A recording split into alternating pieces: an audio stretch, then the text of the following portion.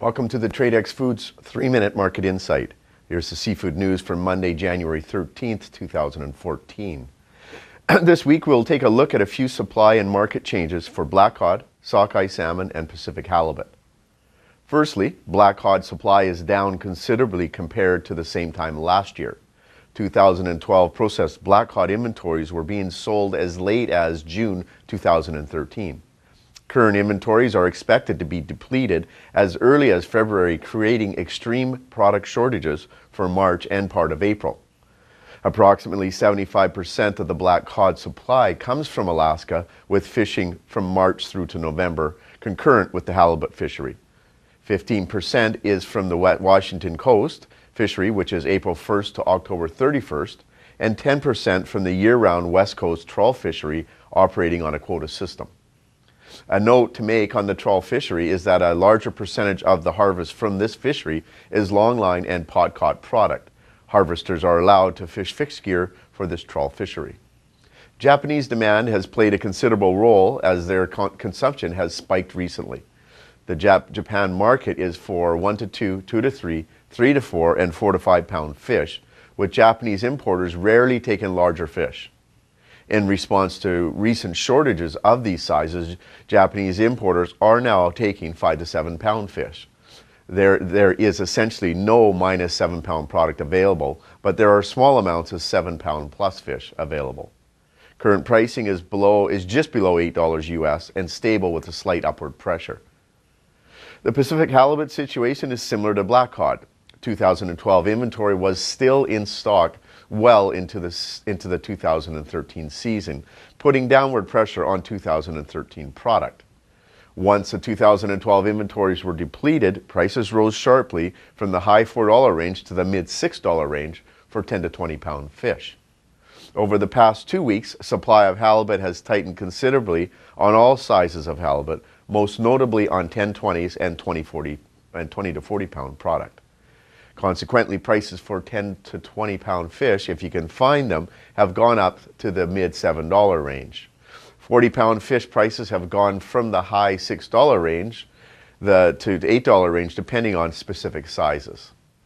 There are 4 size grades over 40 pounds, 40 to 60, 60 to 80, 80, 100, and 100 up. Market activity has increased as supply news and price increases are realized by distributors. With the new season more than 2 months away, it is best not to wait to secure product to carry you through to the end of April, when new frozen products should become available. The annual International Pacific Halibut Commission meeting will be held in Seattle from January 13th to the 17th, where the 2014 quota will be announced. And we will give you a summary of that meeting in a future episode. Prices are expected to be strong early in the 2014 season as supply of 2013 processed halibut is very limited. And finally, a quick note on sockeye. Domestic demand for fillets has been steadily increasing in the past 8 weeks, which has helped move large quantities of H&G product for twice frozen and refreshing fillets.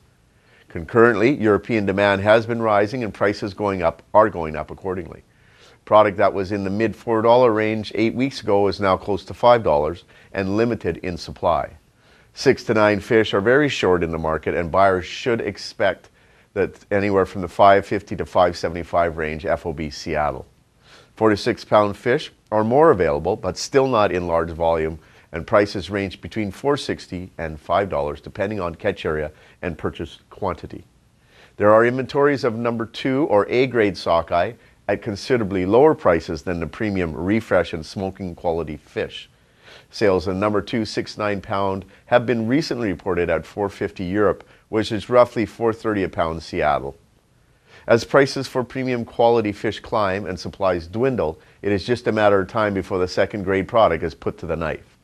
Pre-season estimates for sockeye in Alaska are for 4.3 million fish, up from 3.5 million fish harvested in 2013.